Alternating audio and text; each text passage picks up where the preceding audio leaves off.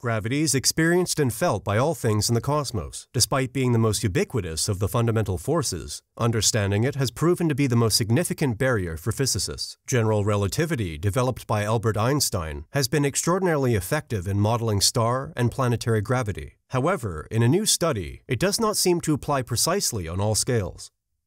General relativity has been tested by observations for many years, from Eddington's 1919 measurement of how the sun bends starlight to the recent discovery of gravitational waves. But when we attempt to apply it to very short distances, where the rules of quantum physics operate, or when we try to characterize the whole universe, we start to see gaps in our knowledge. Einstein's theory was recently put to the greatest challenge in new research published in Nature Astronomy. They think this method has the potential to one day explain some of cosmology's deepest riddles, and their findings suggest that general relativity may need to be tweaked on this scale. So, what exactly is it about that model that makes it flawed? According to quantum theory, the vacuum contains an abundance of energy. Due to the limitations of our measuring equipment, we are oblivious to its existence.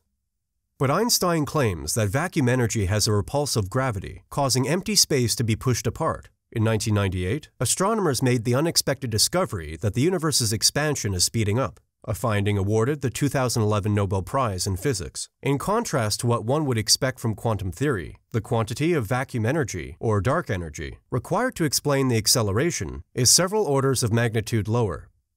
So the main issue, which is called the old cosmological constant problem, is whether or not vacuum energy gravitates, which means that it creates a gravitational force and changes the way the universe is expanding.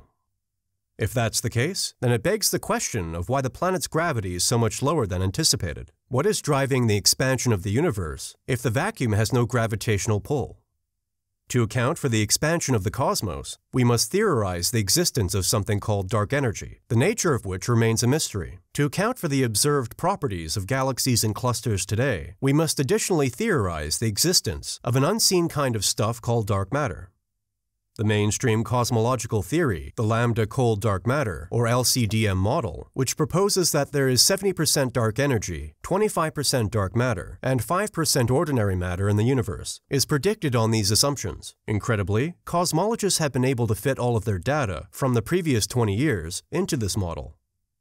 However, many physicists have questioned whether or not Einstein's theory of gravity has to be modified to represent the whole world, in light of the discovery that much of the cosmos consists of dark forces and substances that take on irrational values.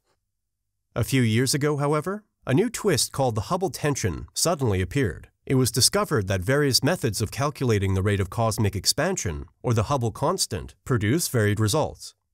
The conflict or tension is between two Hubble constant values. The standard model predicts 1, whereas the LCDM cosmological model predicts 0, both of which are in agreement with the light that survived the Big Bang, the cosmic microwave background radiation. The other is the rate of expansion calculated from the observed number of supernovas in very distant galaxies.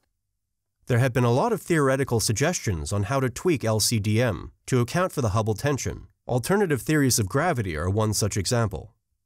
In order to determine whether or not the cosmos follows the predictions of Einstein's theory, we may develop tests to do so. According to general relativity, gravity warps the paths that light and matter take across space and time. What's more, it predicts that gravity should have the same effect on the paths of light beams and matter. After testing, the research team found interesting hints of a possible mismatch with Einstein's prediction, albeit with rather low statistical significance. This means that there is nevertheless a possibility that gravity works differently on large scales, and that the theory of general relativity may need to be tweaked.